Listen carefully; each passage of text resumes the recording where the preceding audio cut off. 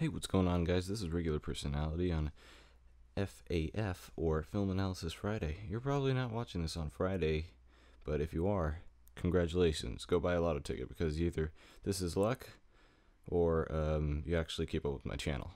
Which actually, now that I think about it, is probably just a coincidence. Anyways, let's continue on with my flathead of adorableness. Why am I saying this? I'm literally recording this at 11:41 at night. Man. Anyway, we're going to continue on with Film Analysis Friday. We're going to be talking about the infamous hero's journey. Wait, you don't know what that is? You mean you don't know the 10 to 12 steps guideline that almost every good movie follows? No? Well, that's not what this video is about, so click the link in the description before watching the rest of this video so it actually makes sense. Anyways, let's get to the movie that we're going to analyze for a hero's journey guideline. This movie is so amazing that I literally just wanted to do this the second I thought of this, because, you know, it fits perfectly. You know what's going to come next, right? The amazing and insightful actions and adventures of Happy Gilmore? Happy Gilmore, yeah, Happy Gilmore. That's the one we're doing.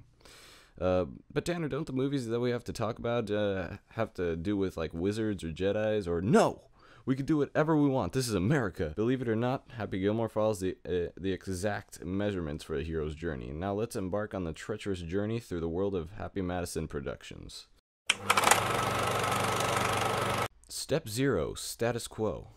Yeah, it's step 0 because reasons.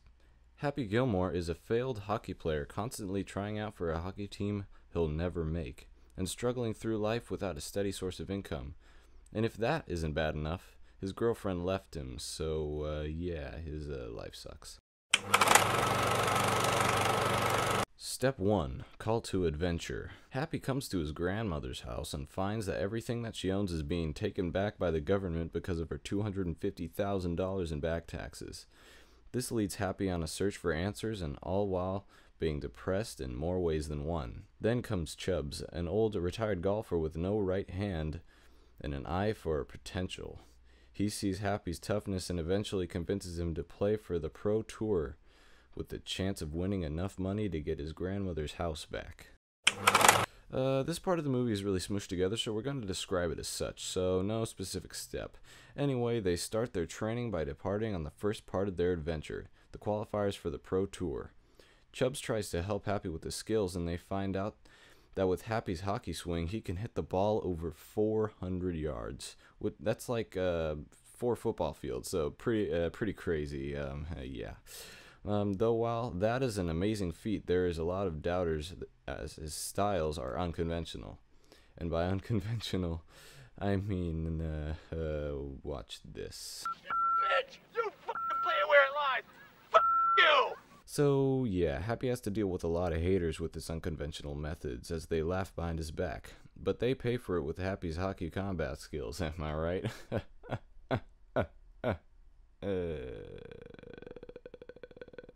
I'm tired. Step 1, 2, 3. Oh, okay. Step 5, approach. As previously mentioned, Happy's approach is in his hockey playing style and 400-yard bomb of a drive. So we've already covered it. So yeah, we don't have to talk about it anymore. So I'm not going to. Step 6, crisis. Chubbs is pleased with his trainee's performance, but now wants to delay Happy's entrance into the tour because he wants him to develop more as a golfer. But Happy goes on anyway because he just wants the money to buy off his, grandma's house. And after this, he runs into his biggest threat to the title, Shooter McGavin. One day, Happy comes to find that the bank has already sold his house, and the buyer... Wait, guess, right now. If you guessed it was Shooter, then you're right, because he bought his house, I don't know why, but we'll see anyway. Getting closer to the end of the tour, Happy comes back to Chubbs for advice. Chubbs gets Happy a gift of a hockey stick shaped putter. Oh my god, it took me so long to try to pronounce that. Hockey stick shaped putter. It's actually pretty cool, so I'm gonna continue. In return, Happy gets him the head of the alligator that bit off his right hand, and in shock, Chubbs falls out a window. Yeah, he's dead. Step 7, treasure, and 8, result. Wow, we're actually keeping track. I didn't.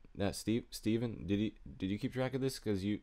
Okay, never mind. Okay, never mind. Happy, determined to win the tour for Chubbs, starts the final part of the tour to defeat Shooter.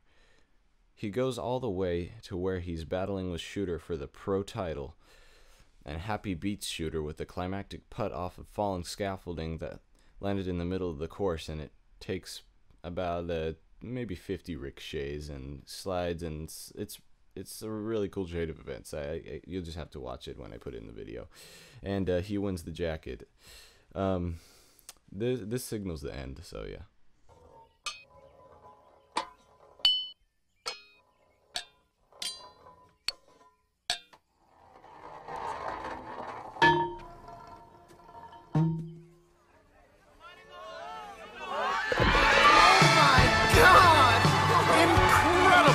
Happy Gilmore wins the gold jacket. I love you. I love you. The final steps are return and new life. The film ends with Happy at his grandmother's house being congratulated by the ghost of Chubbs, Abraham Lincoln, and the alligator. Then they lived happily ever after. Sadly, we could not get this footage because it was simply too awesome for the internet. So, yeah, see you guys later. Hope you subscribe, and please like this video, share it if you enjoyed it yourself. So, peace out, British.